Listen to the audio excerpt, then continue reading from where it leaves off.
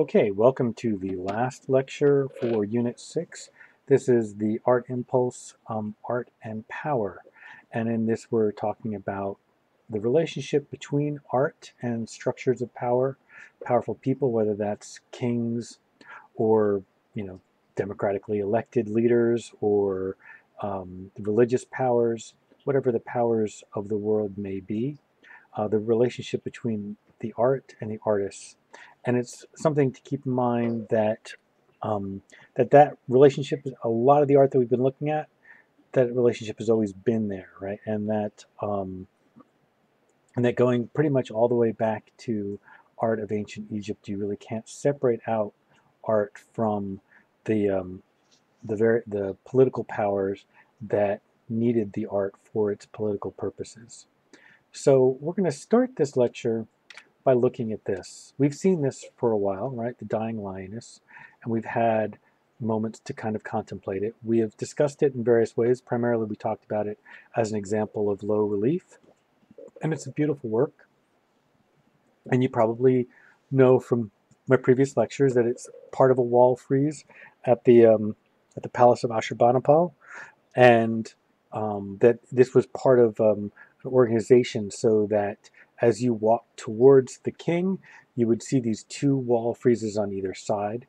They were probably painted, and and the two friezes depicted two different topics. One was Ashurbanipal at war, and one was Ashurbanipal hunting lions. And they both were, the point of both of these was to represent the idea that Ashurbanipal was a terrifyingly powerful and vicious ruler that no one should try to stand up against, and that he was worthy of being called King of Kings. And in fact, hunting of lions was considered a duty and really a sport only for kings, right? An activity that only kings should do. And but the thing about this image right here is that many of us, when we see it as an image, as projection, reproduction in a book, or if we are lucky enough to see it in person at the British Museum, I've seen it twice, and you look at it and you just can't help but feel that this is an image of sympathy. This is an image where an artist made an image about someone suffering, and that the artist is sympathetic towards the sufferer, right? Not sympathetic towards the powers, not sympathetic towards Ashurbanipal, but sympathetic to the lioness and the struggle she's going through. And to understand this in full context, that when this was part of the wall, she would have been crawling, right? And she's got arrows, in her, and one of them must have gone through her spine because her back legs are paralyzed, and she is dragging herself along, her back legs not working, and she was dragging herself towards a male lion who's also close to death. So you could read this as her trying to, to get back towards her mate, as she is paralyzed and as she is dying. And it's hard not to see this as an image of sympathy, and even to a certain degree as an image of rebellion. But I think we have to be suspicious of that, right? That we, as a 20th century or 21st century audience, we are projecting our values onto this image, and that maybe that's not the reason why this image was made the way it was made. Maybe it wasn't that the captive sculptor, who was from some other ethnic group other than Assyrian, wanted to felt a kind of kinship and sympathy with the lions that were being destroyed. Maybe it's just simply that the sculptor was trying to make the most powerful and emotionally exciting scene, and the making the the death and the suffering of the lions and the lioness, making it as palpable as possible, was all part of his overall goal of making this an exciting scene and making Ashurbanipal look great and powerful.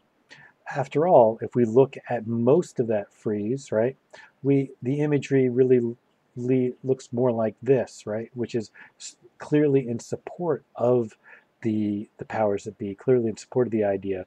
I mean, if you look at this image, it communicates one thing, which is, I'm so powerful, I kill lions with my bare hands, right?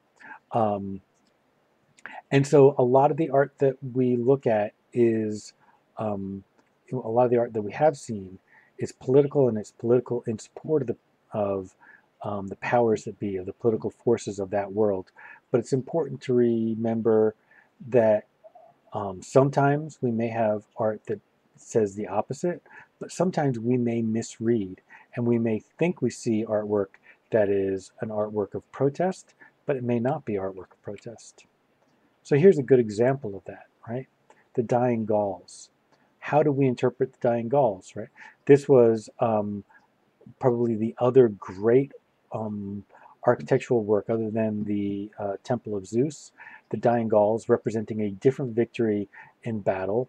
In this case, the Pergamese basically led a coalition of Greek and Hellenistic Greek forces to defeat an invading group of Gaulish people.